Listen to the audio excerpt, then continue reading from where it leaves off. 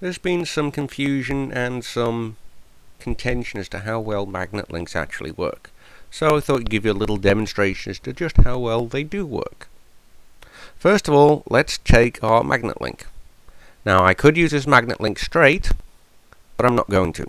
It contains a tracker, and that kind of defeats the object.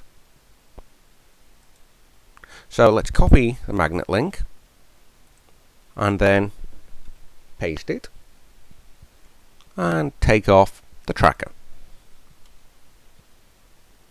Now, if we copy this and go to our uTorrent, we can then add it from a URL. There's our magnet link. Now if we hit OK, there it pops up.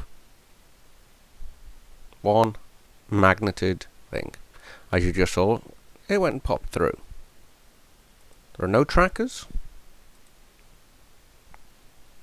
It just worked through DHT.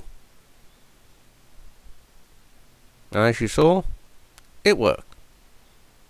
Now if we want to take this and create our own magnet, and works with every torrent,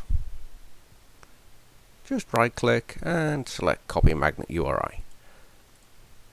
Then we'll find it's exactly the same. That's how you create a magnet.